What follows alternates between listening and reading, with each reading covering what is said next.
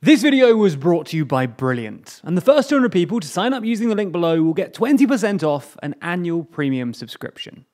When the Taliban first took over Afghanistan, there was a faint hope that this would be a more moderate Taliban, with more liberal social policies and the political flexibility required to resuscitate Afghanistan's collapsing economy. And to be fair, at the time, they vowed to respect women's rights and keep on the civil service in Kabul.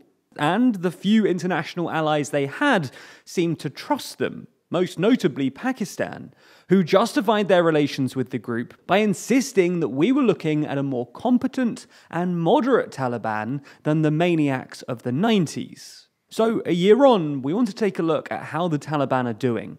Not just in their new policies, but also how they're dealing with Afghanistan's flailing economy, the crippling food crisis, and various anti-Taliban uprisings across the country.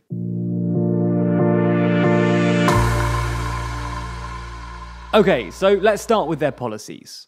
When the Taliban came to power, they made 4 promises to prove that they'd changed and to endear themselves to the international community.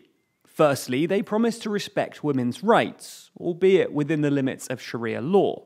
Secondly, they claimed that they wouldn't punish anyone who'd worked in the previous administration or with Western forces. Thirdly, they promised to create an inclusive government, representing non-Taliban ideologies and minorities. And fourthly, they said that they wouldn't tolerate any international terrorist groups who were operating within Afghanistan. And if those were the key promises, it makes sense to go through them one by one, starting with women's rights. Unfortunately, but unsurprisingly, the Taliban haven't really stuck to their word on this one. The first hint of this came in September, when the Taliban banned girls from going to secondary school in certain provinces, citing a lack of teachers and uniforms.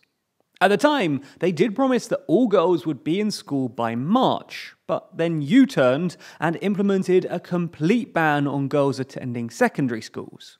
A few months later, this was followed by a law requiring women to wear a face veil and limiting how often they could leave their homes. Clearly then, the Taliban haven't kept their word on this issue, although it's worth noting that there have been reports that some members are advocating for giving greater rights to women, if only to help them secure more international aid. So that's women's rights, or lack of them. On to amnesty for officials from the previous administration. While the Taliban have been more restrained than you might expect on this front, for example, they originally kept some civil servants on from the previous administration, there have nonetheless been some pretty horrifying reports of Taliban forces hunting down and even beheading interpreters who had worked for Western forces. There have also been credible reports of public executions, including the execution of various resistance leaders. All in all then, it's not great on this front either. When it comes to an inclusive government, while there were a couple of ethnic minorities included in their original government, including 2 ethnic Tajiks, 1 Uzbek, and even 1 Shia Hazara, there were never any women involved, and it's becoming increasingly clear that the government is essentially controlled by a small group of Taliban elites. The Taliban have even forcibly evicted hundreds of Shia Hazara from the central provinces of Afghanistan, and all of their decisions are apparently being made by the Taliban's conservative elite, with little input from various ministries in Kabul. And to be honest, this is somewhat unsurprising, given that historically the Taliban have preferred to govern via centralized dictatorship, with power mostly invested in a single commander of the faithful. So much for inclusivity then. On to the 4th promise, no international terrorist groups on Afghan soil. Much like with the other promises, the Taliban haven't really stuck to their word on this one either. While the Taliban are fighting a new ISIS variant in Afghanistan, a UN report from May suggests that the Taliban are continuing to provide a safe haven for other international terrorist groups, most notably Al-Qaeda. The Taliban have also defied Pakistan by providing a safe haven to the TTP, otherwise known as the Pakistani Taliban, which seeks to establish a caliphate in Pakistan and has carried out a spate of terrorist attacks in the country to that end. Unsurprisingly, this hasn't gone down too well in Islamabad, which assumed that the Taliban would side with Pakistan, given that Pakistani security forces tacitly supported the Taliban during their US occupation. All in all, it looks like the Taliban have reverted back to their old ways, which is pretty much bad news for, well, anyone who's not a militant Islamist. Their unsavory policies have also discouraged foreign donors from providing aid to the government. And that's particularly bad news because Afghanistan is suffering through a crippling economic contraction. Even before the Taliban took over, Afghanistan's economy was struggling. It had a GDP per capita of about $500, making it one of the lowest in the world and only about 1% of the US. In addition, it relied on foreign aid for 40% of its already minimal GDP and 75% of its public spending. Unsurprisingly, the events of the last year have only made things worse. Aid dried up, the Afghani fell 20% against the dollar, and businesses collapsed. In fact, the IMF estimates that Afghanistan's GDP contracted by nearly 40% in the months after the invasion, and 60% of private sector employees lost their jobs. And things weren't exactly great previously. Roughly 50% of the country was living on less than $1.90 a day in 2020. And according to UN estimates from late 2021, that could soon rise to 97%. Just hear that again.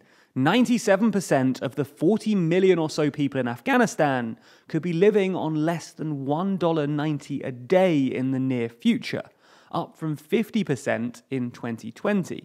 This economic crisis has caused a terrible food crisis too. It's hard to find reliable data, but reports suggest that food prices have essentially doubled. Inflation and a poor harvest have pushed some 23 million Afghans into a state of acute food insecurity, according to the latest UN data. And a staggering 95% of Afghans aren't getting enough to eat, with that number rising to nearly 100% in female-led households. Now, earlier this year, the UN did launch its largest ever appeal for a single country, hoping for $4.4 billion in emergency aid, but only about a third of that has been raised so far. This is all made more tragic by the fact that the Taliban could actually do something about it. Despite replacing most of the top civil servants with loyal Islamists, the Taliban have proved remarkably effective at fundraising, in large part because they've successfully stamped out a fair bit of administrative corruption. In their most recent budget, they forecast revenues of $2.1 billion for 2022, about the same as Ghani's government raised in 2020. Now, these numbers should be taken with a massive pinch of salt, but even the World Bank estimates that they'll get revenues of $1.7 billion, which would still be a higher percentage of GDP than the previous Western-led administration. And maybe this isn't entirely surprising either. Previously, when they were confined to rural areas, the Taliban had been pretty good at raising money, mainly via agriculture taxation and cross-border taxation on fuel and transit. An ODI report from August estimates that in one province alone, the Taliban have been able to raise $54.3 million.